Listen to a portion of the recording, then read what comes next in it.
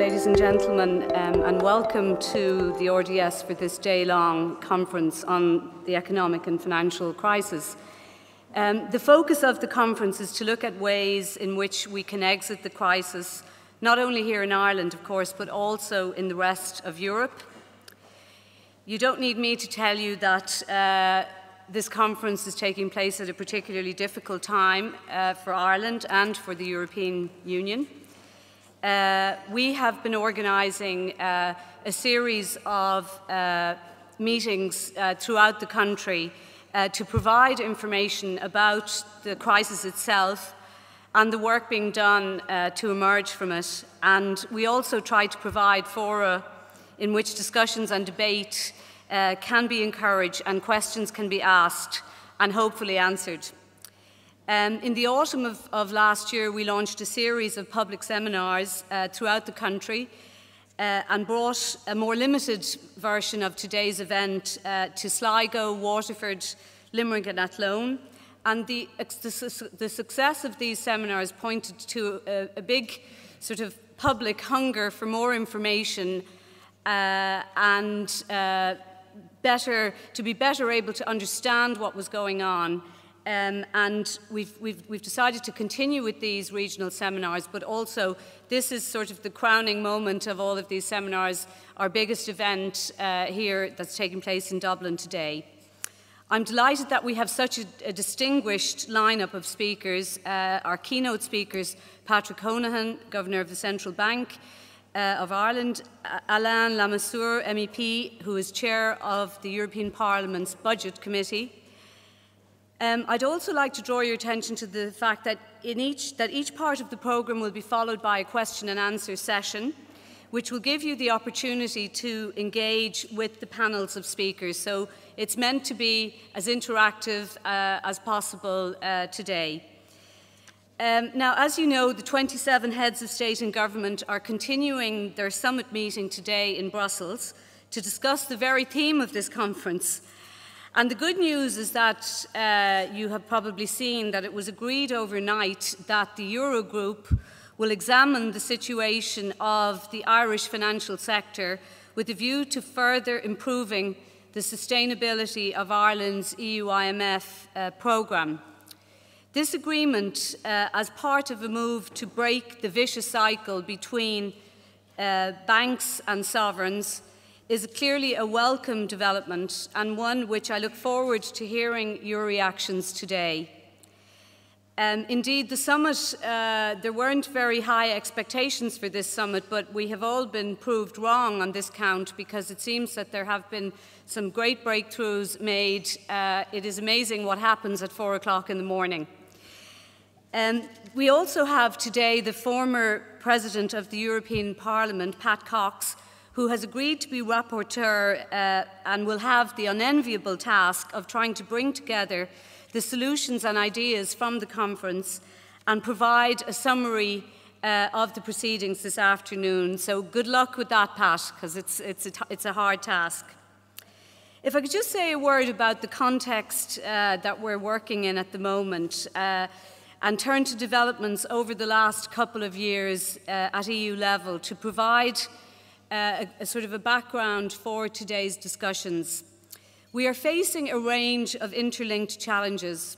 These include a sovereign debt and banking crisis, major adjustments to bring public finances under control, and of course, dealing with the social impact of all of that. In recent months, attention has also been focused on the need to boost growth and rebuild confidence. But we are not starting from a blank page. There have been major efforts over the past years to improve economic coordination across the EU.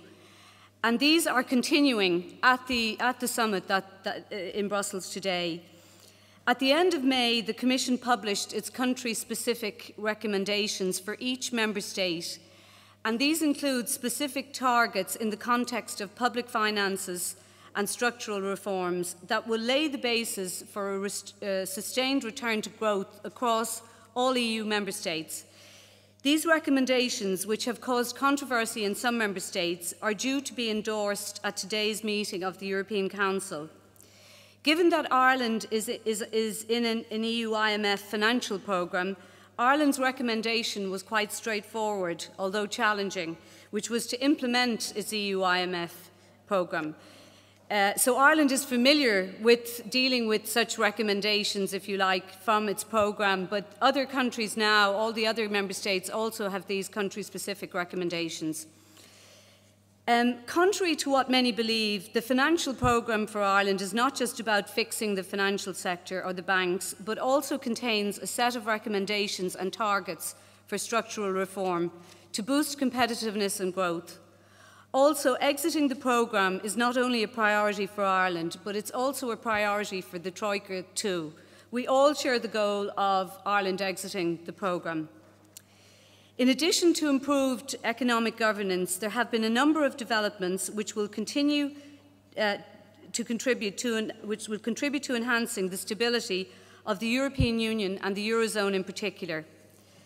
There have been a number of key decisions taken to try to strengthen the Eurozone, and we shouldn't forget that all of this has been going on in the background. This includes, for example, strengthening the original Stability and Growth Pact via what is often referred to as the six-pack of legislation, the additional two-pack of legislation proposed in November last year, which focuses on improving fiscal and financial surveillance, the fiscal treaty, which of course required a referendum in Ireland and has been ratified now, and the treaty establishing the European Stability Mechanism, which will be a permanent funding mechanism for countries in difficulty. So, in summary, there have been enormous strides made to strengthen the financial regulation and supervision, and the banking sector is being recapitalised and in some cases restructured.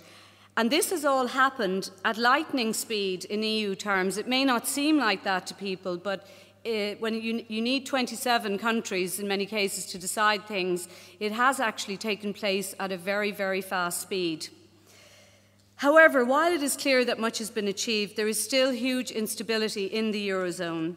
President Barroso said yesterday that this crisis is the biggest threat to all that we have achieved through European construction over the last 60 years. Faced with this stark reality, standing still is not an option. A big leap forward is now needed. So what next? Well, the European Summit agreed already yesterday an important element of the way forward: the mobilisation of around €120 billion for immediate growth measures. Part of this includes a €10 billion increase in the capital of the European Investment Bank, which will increase the bank's overall lending capacity by €60 billion, and Ireland, of course, stands to benefit from this. As part of this growth agenda, there will also be work to complete the single market, tackle unemployment, and in particular youth unemployment, and promote trade and investment. The Commission considers that for genuine economic and monetary union to be established, we need a banking union, a fiscal union, economic union, and further steps towards a political union. This process should be progressive and start with steps that can be taken immediately without treaty change, as would be the case with the banking union. The news from Brussels last night is that there has been significant progress on this by the heads of state and government, who have agreed on the road ahead for deepening the EMU. It is clear that in order to share economic risk, strong and integrated supervision of the banking sector is required. This would entail a single rule book, integrated financial supervision, a common resolution authority, and a single deposit insurance scheme as part of an overall framework intended for 27 member states, so not just the Eurozone countries. President Barroso, however, has made it clear that any move in this direction must also include a genuine political process to give democratic legitimacy and accountability to further moves in economic integration. Irish people would seem to support a move in this direction. The results of an autumn 2011 Eurobarometer poll showed that 78% of Irish respondents were in favour of European Economic and Monetary Union, with the euro as its currency. This is well above the EU average for that poll, which was only 53%. 87% of those asked, of Irish respondents asked, believed that the EU member states should work together to find a solution to the economic and financial crisis. So moving beyond the crisis, in parallel to all of these developments, we should not lose sight of the fact that despite the urgency of the economic and financial crisis and the way in which it has hijacked, if you like, almost completely hijacked the EU agenda, the Commission and the other EU institutions continue to work in areas such as energy, research, education, transport, infrastructure, climate change, etc., to try to further improve the lives of the 500 million EU citizens. Negotiations are underway to approve the EU's budget or multi-annual framework, financial framework for the period 2014 to 2020. This budget will be an important driver for growth and, of course, will be important across all EU policy areas, including the Common Agricultural Policy, the EU structural funds, research and innovation.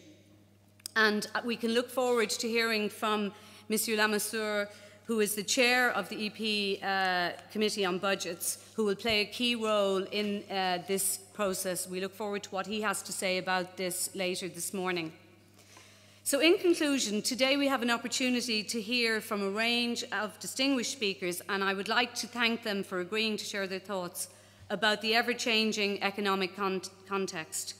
I would also like to thank the Institute of International and European Affairs, and particularly Dahi O'Kelly and Jill Donoghue, who organised today's conference, and the Royal Dublin Society for use of this wonderful venue. And I would like to thank you, of course, for coming today. I look forward to hearing your ideas on exiting the crisis, and I will be reporting them back to Brussels.